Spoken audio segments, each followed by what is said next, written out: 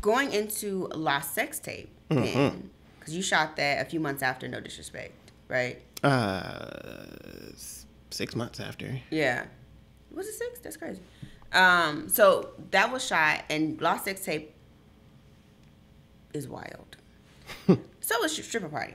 So my question really for both of those films, well, I'll do them separately. So with Lost Sex Tape, how were you able to get... Go ahead, girl. Go ahead. Say what you want to say. Because, you know, the main actors in Lost Sex Tapes are, like, legitimate, real actors. So how were you... I won't say legitimate, but, like, they have been acting for a while.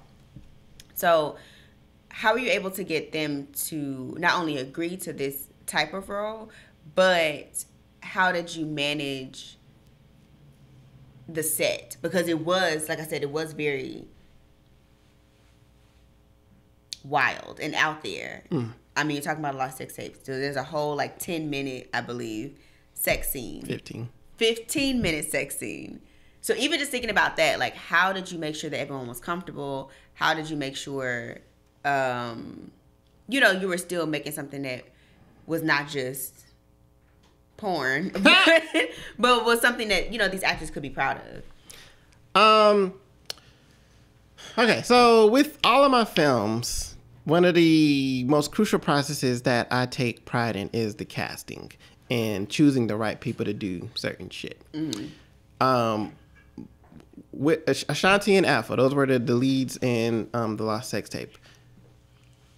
This film wouldn't have been made if I didn't have Ashanti. Like, I went to her first. When I got the idea, oh shit, this would be a dope fucking Tubi film idea to do. But if we do it, we gotta do it. We gotta go there, all right? We can't do some little bullshit, all right? We gotta make this motherfucker a motherfucker. Because you made Lost Sex Tape before. Right, in college. Lost Sex Tape was the first film I ever made. It was the first actual film that I ever made in college, actually. Shout out to Pray. That was the girl in the don't look like that. No, me and Pray are good. We're friends. She's a dancer. She dances for, like, Lil Baby and Keith Sweat and shit now. Really? Yeah, no, she's always touring. I can't never fucking see her because she's always out. And then shout out to Travis, which you met Travis. Go ahead. All right. He was the guy in the Lost Sex Tape. So that was my first film I did in college, and it was obviously, you know, super popular because of the fucking title. And we got a little risque with that. Have you seen that sex scene? Yes. Well, I think I saw clips of it when I watched the docu. Oh yeah. Oh, then you've seen it. I put it all in there. Okay. Well, then cut it up in clips. Okay. But yeah, we got, like, risque with that. And what's really wild to that, they really played that in front of, like, all the student body, like, in the auditorium, like, in front of the staff and teachers and everything. It was like 23 minutes, and they really just let that motherfucker run.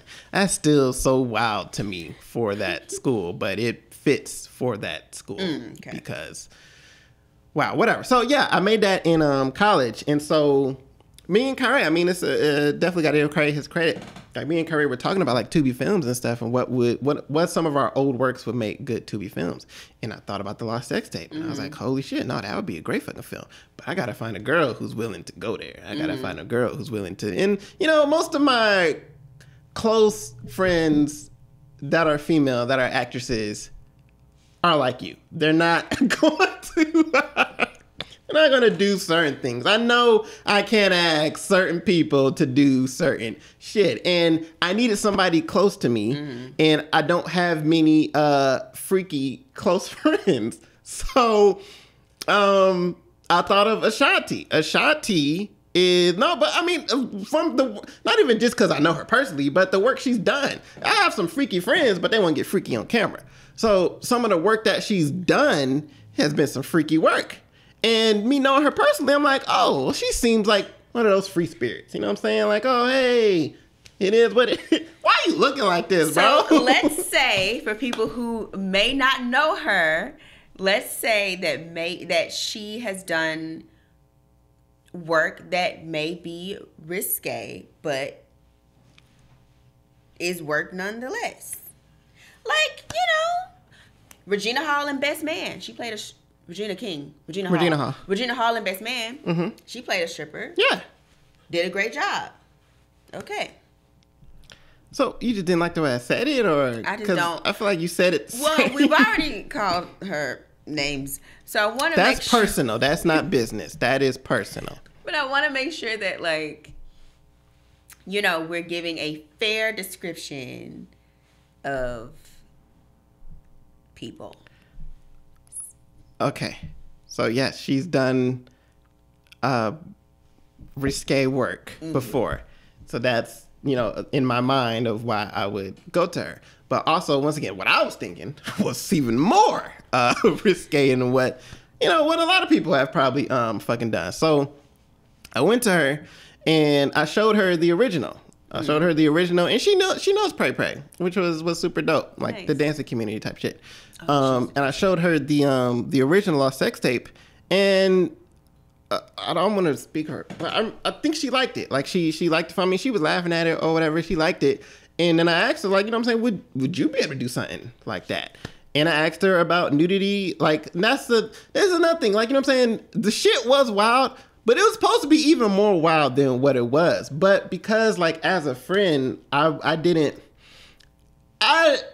feel all the way comfortable. You know what I'm saying? I didn't feel comfortable. Everybody else in the room was great. Everything it wasn't no problem in the room when we were filming the stuff. But as a friend, it's like I didn't want to push her like that. I didn't want to, you know, really kind of like make it look like I'm slutting her out. You know what I'm saying? Like I didn't want to feel like that, because this, at the time, this is still like a good friend of mine. Like this is a genuine friend. So we even talked about nudity. Like, you know what I'm saying? She was supposed to be nude in the fucking film, but I didn't have the balls to ask her, hey, pull your titties out. When it came to the sex scene, like I said, like, this is a testament to what I mean by like how people, you know, perceive me type shit. Like you would think, or which I don't know, it sucks, but I know some people would think that, oh, Miles was probably being perverted, you know, during the scene, and, you know what I'm saying, trying to see as much as possible and all that shit. But no, man, when it comes to shit, especially in the business sector, like, I'm not that guy, you know what I'm saying? Like, I know what the fuck is happening right now. I know, you know, this can be uncomfortable for a lot of people, and, you know what I'm saying, what we're actually doing and whatnot.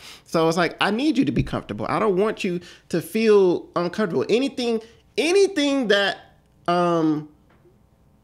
I would have asked her to do, if she would have said, oh, I'm not okay with that, cool. I'm not about to force her to do it. I'm not about to push her to do it.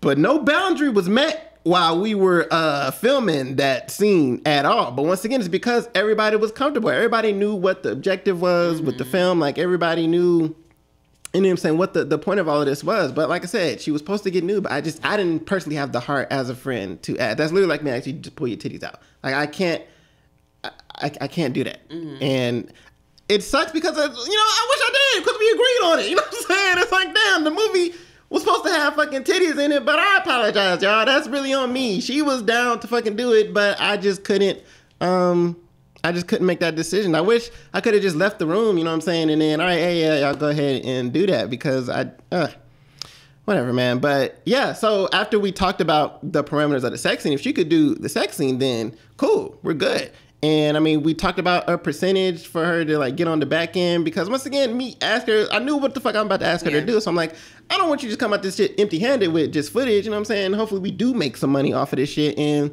you know, so you could definitely get a piece of that. So explaining to her what the vision was and what we were trying to do and what I needed from her.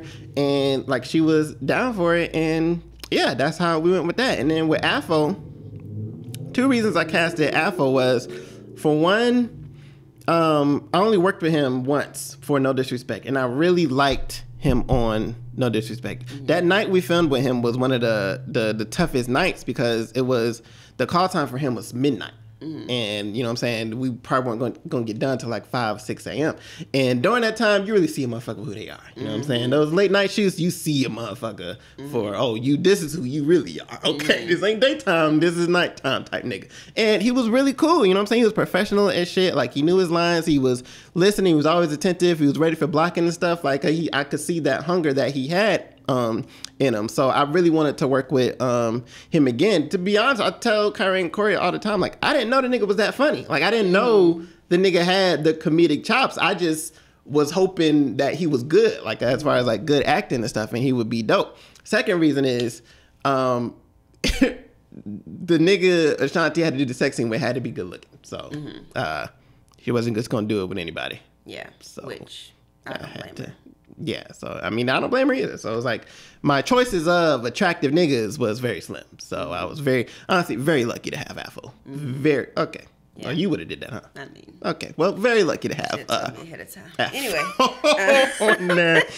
But it's very lucky to have him. One, because he is a good looking brother, but also because of how good he did. Like I'm saying, I was so shocked at like that. The first scene we filmed with him was the scene where he died. Like that was the first thing we ever filmed with him, and I told him like, yeah, you can improv, do whatever and all that, and you know what I'm saying, we didn't do rehearsals for this film or nothing. We just showed up and we did it. And so for him to like just go in like how he did, I was like, oh, you're an SVS dream. You're so perfect, bro. So yeah, he's solid. So yeah, so just as long as I had those two, the leads of the film, like casted and were solid, then like we were good. I mean, we had outside of, once again, you were there on the last day of fucking set.